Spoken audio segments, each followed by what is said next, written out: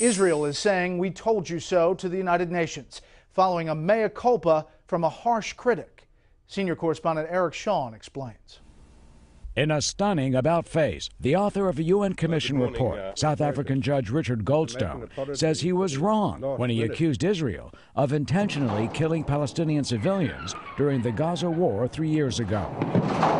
Goldstone admits in an op-ed piece in the Washington Post, quote, "If I had known then what I know now, the Goldstone report would have been a different document. Civilians were not intentionally targeted as a matter of policy." We expect this farce to be corrected immediately.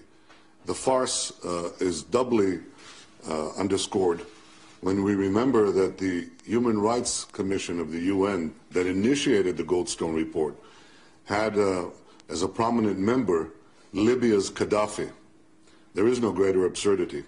It's time to throw this report to the dustbin of history. At the UN, officials referred the issue back to the Human Rights Council, but Goldstone says the council was, quote, skewed against Israel. And he wrote, "Regrettably, there has been no effort by Hamas in Gaza to investigate the allegations of its war crimes and possible crimes against humanity." Judge Goldstone's confession here is a massive blow to the credibility of the United Nations Human Rights Council, which sponsored this report. Hopefully, we are going to see changes now within the United Nations, but there's no doubt about it. Israel is likely to continue to be demonized. Palestinian commentators have accused Goldstone of caving in under Israeli pressure, branding him as a Zionist.